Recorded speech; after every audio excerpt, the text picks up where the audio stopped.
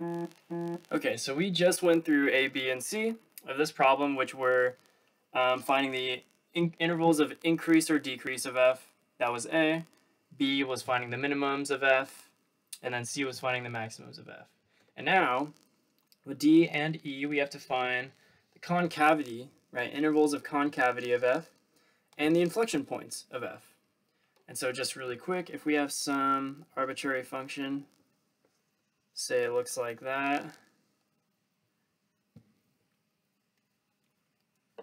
right? Concavity talks about where is f concave up and where is it concave down, right? And so you can think of concavity just like as like a bowl shape, right? So like just like a U or like an upside down U, right? So if we look at f and think about like bowl shaped, right? Where is f concave down? Well, that's where we have like an upside down bowl. And so if you look, that occurs right here, right? Somewhere along this interval is going to be our interval of concave down, right? Concave up is the opposite. It's where we have an up-facing bowl. So this way, right? So f is concave up over this interval, right? And wherever you draw the line, right? If you eye it, it's like right here. Ooh, I'm losing. Okay, like right there, right? That's where it switches concavity. That is called the inflection point of f, right? So from here to here, that's concave down, and then from here onward, that's concave up. So, if you haven't yet, you will eventually. The second derivative is probably the easiest way to give you information about concavity of f. Now, we're only given a picture of the first derivative, so we're going to use that. But much like how the first derivative can tell you about intervals of increasing or decreasing, minimums and maximums, all that information about the original function f, the second derivative can also do the same thing. It can tell you all that information about concavity and inflection points about the original function f. But we're just given the first derivative, and so let's think about it. Hopefully this isn't too weird of a way of explaining it, but just like the first derivative can tell us information about f, right, where the first derivative is positive, that's where the original function is increasing. You know, where the where the first derivative is negative, that is where the original function is decreasing. So we're going to use that. We're going to use that evidence here as well. So if we took the derivative again, right, that would be the second derivative, right? You can think y now equals f double prime, right? We weren't given a function, so we can't do that yet. But if we think about it, wherever the second derivative is greater than 0, that's going to be where the first derivative is increasing, right? Because it's a derivative. It happens to be the derivative of a derivative. But we can think about that in the same way that we do from the first derivative to f. We can think about the same concepts from the second derivative to the first derivative, right? So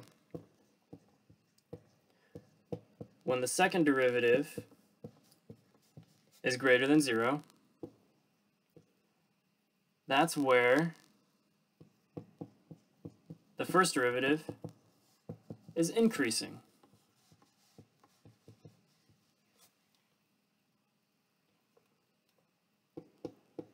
Okay, well, we also know that when the second derivative is greater than 0,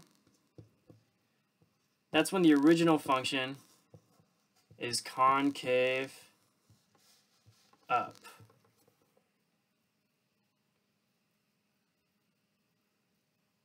So we weren't given a formula. We can't solve for the second derivative. We only have the first derivative graph here.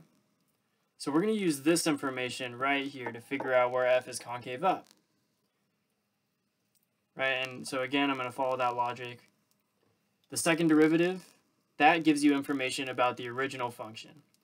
When the second derivative is greater than 0, that is when the original function is concave up. Well, we don't have the second derivative, we only have the first derivative, but it just so happens that since the second derivative is the derivative of the first derivative, we can use the same way we talk about the first derivative about the original function, we can do that here. So we can understand that when the second derivative is greater than 0, that means the original, or the first derivative, is increasing. So to find where f is concave up, we just need to look for, not when the second derivative is greater than 0, because we don't have the second derivative, we just need to look for when the first derivative is increasing. So where is the first derivative increasing? Here's a picture of a graph.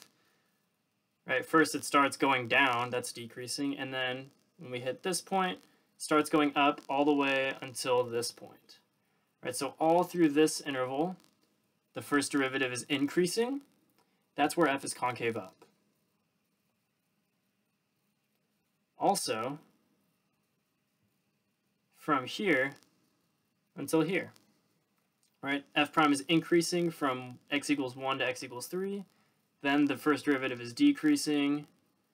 Then from x equals 5 to x equals 7, it's increasing. And then from 7 to 8, it's decreasing. And then from 8 to 9, it's increasing. So all the points of increase of the first derivative are right here, and right here. That's where f is going to be concave up. So that is going to be over the interval 1 to 3. I'm not going to have enough space there, I don't think. Let's see, I'll fit it up here. So this is for D. F is concave up over the following intervals. Right, 1 to 3.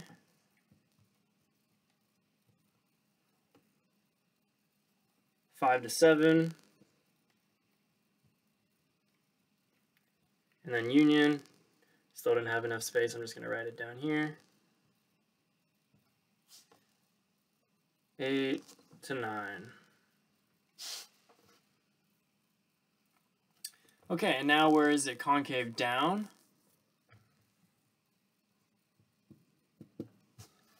Well, this is a bad way of explaining it. It's the opposite logic of this. So now, if we want to know where f is concave down, we're going to look at where the second derivative is less than 0. That tells us when f is concave down.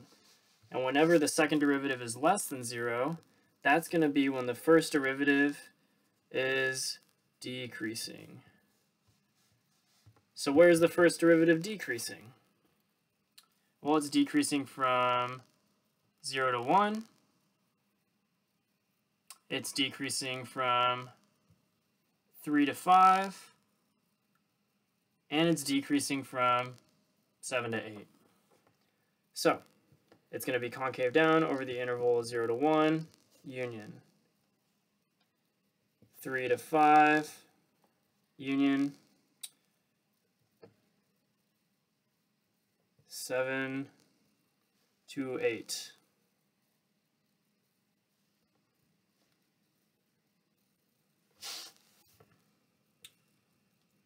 Okay.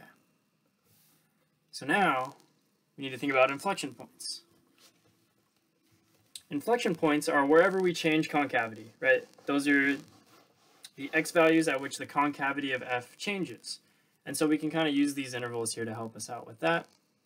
Another thing we can do is just like when the original function has a minimum or max, we know that we can use the first derivative wherever the first derivative equals 0. That's where we have a minimum or max of f.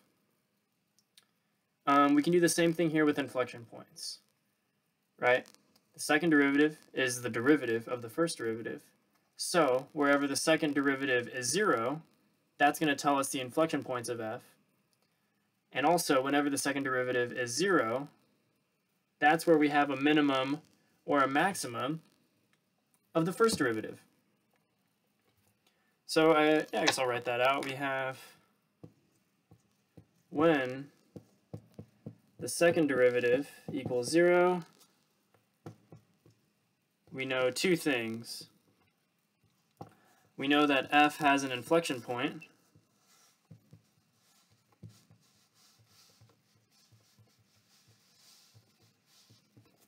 We also know that the first derivative has min or a max.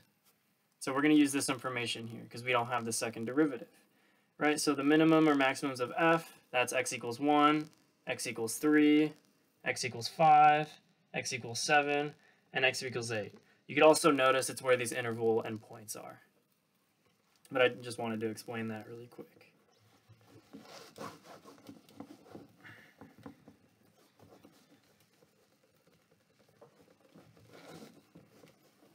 Okay, so I'm actually just going to erase this graph at this point because it's kind of messy.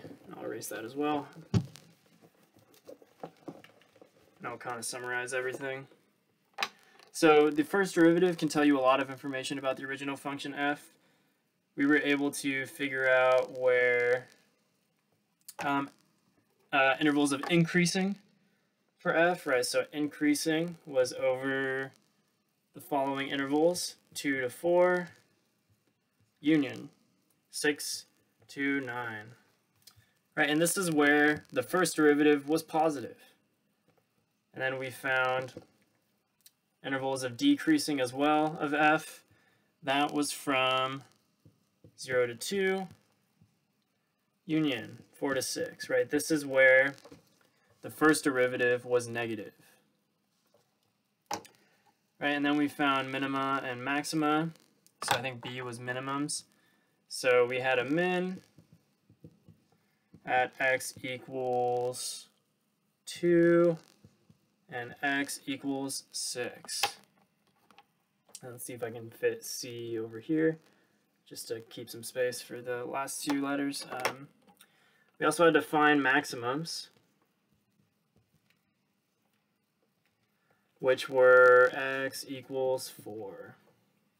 All right, again, we found the minimums and the maximums of f by looking at where the first derivative is 0 and checking either side of where the first derivative was 0, right? We call those critical points. So we check either side of the critical points. We see to the left if if the first derivative to the left of the critical point is positive, and then negative to the right, that's a max, right? We're increasing and then decreasing. And the opposite for the minimum value. And then for D, we had to find intervals of concavity.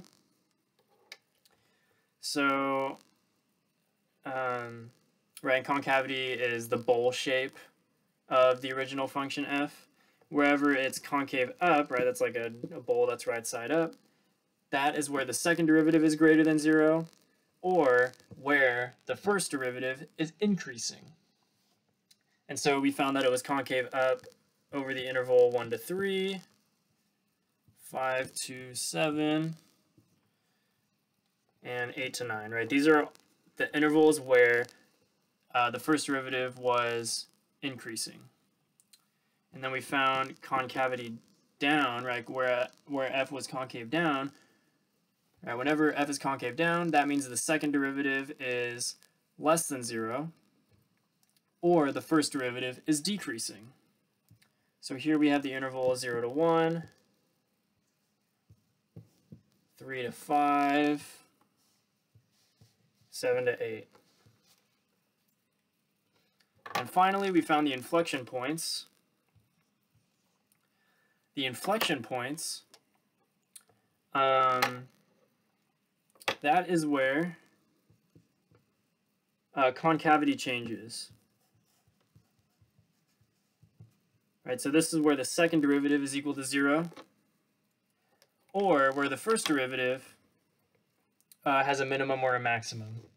And so we found those values at x equals 1, 3, 5, 7, and 8. 1, 5, 7, and 8. So there you have it. There's actually, there's more than one way to do these types of problems. They're more just about critical thinking than they are about algebra type of problem solving. So this stuff's actually really helpful if you understand what the derivative is telling you. It has implications in all sorts of applications.